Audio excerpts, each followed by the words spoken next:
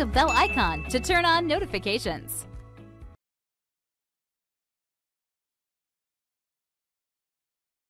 Hi guys, and welcome to this video tutorial on footnotes and endnotes in Word. Now, footnotes and endnotes can be used in a Word document to explain or provide references to or comment on something that you've mentioned in the document. So they really help provide additional information that doesn't necessarily need to go in the main body of the document, but nevertheless is important to know. Now, the difference between the two is that footnotes will usually appear at the bottom of a page, whereas endnotes will tend to come at the end of the document or section.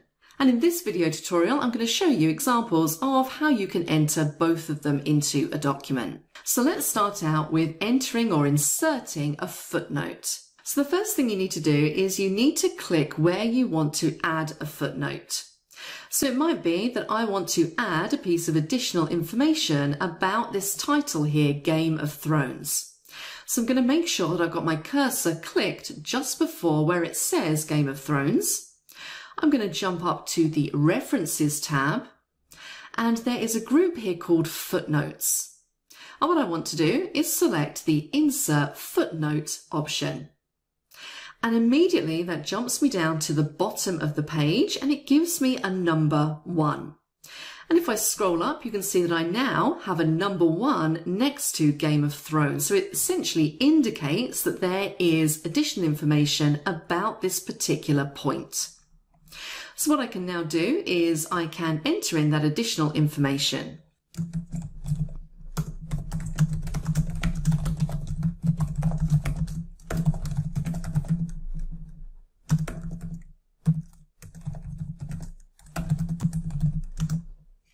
So I'm just saying that the source for this information is Wikipedia, and I'm adding that in as a footnote.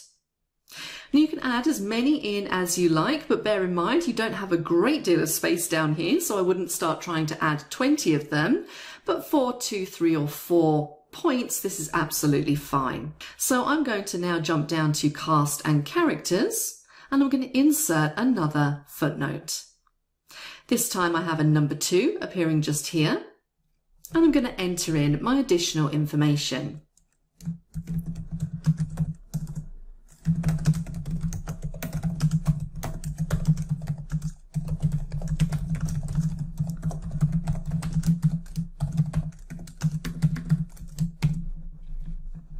And there we go. So it's a really nice, neat way to add in that additional referencing information. Now, if you want to get back to that particular point within the document, then you can double click on the footnote number, and that's going to jump you back to the point that it relates to. So now if I hover my mouse over this number 1, you're going to get that little screen tip pop up, which is actually going to show you the footnote. So you don't essentially have to scroll down to the bottom of the page in order to see the footnote. Now in my footnotes group up here, you can see that I have a little option which is going to allow me to navigate through the document by my footnotes. So if I want to jump to the next footnote, I can click Next. It's going to jump down.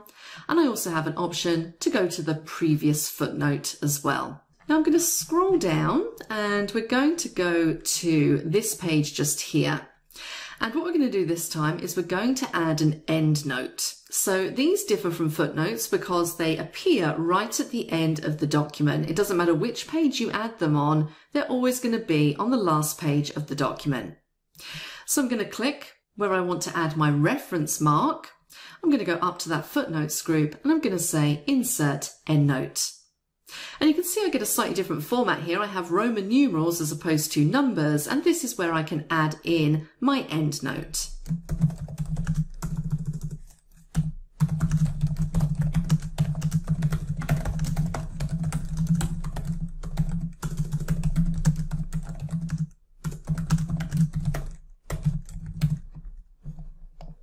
Like so.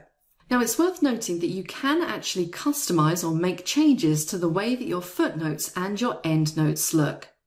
So again, if we go up to our footnotes section on the references ribbon, we have this little diagonal arrow in the bottom right hand corner, and this is going to take me into my more advanced options for footnotes and endnotes.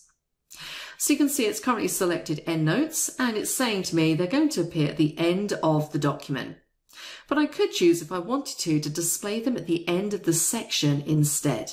I can choose the kind of layout I want for my footnote, so 1 column, 2 column, 3 columns, so on and so forth. And this is quite useful if you have quite a lot of footnotes or endnotes, because you can put them into columns and they will take up less space.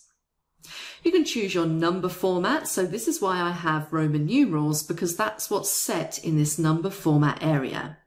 But if I wanted to, I could change that back to 1, 2, 3, so that they're the same as the footnotes. I can choose to add a custom symbol in there if I wanted to, and I don't necessarily have to start my numbering at 1. I can choose whatever number I like. And when it comes to numbering, you have a choice of continuous or restart at each section. So if you have a document that has lots of sections, it might be that you want your footnotes or endnotes to continue through with the numbering, or essentially restart new numbering with each section. And all of my changes are going to be applied to the entire document.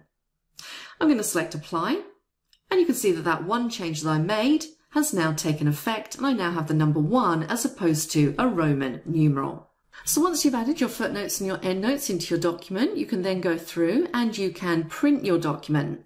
And you'll see that by default, those footnotes and those endnotes will be printed when you send your document to the printer. So that is it on footnotes and endnotes. Very straightforward. I hope you enjoyed this tutorial. I will see you in the next one. If you're not a subscriber, click down below to subscribe so you get notified about similar videos we upload. To get 4 free courses in Excel, QuickBooks, Microsoft Project, and Photoshop, click over there. And click over there to see more videos from Simon Says It.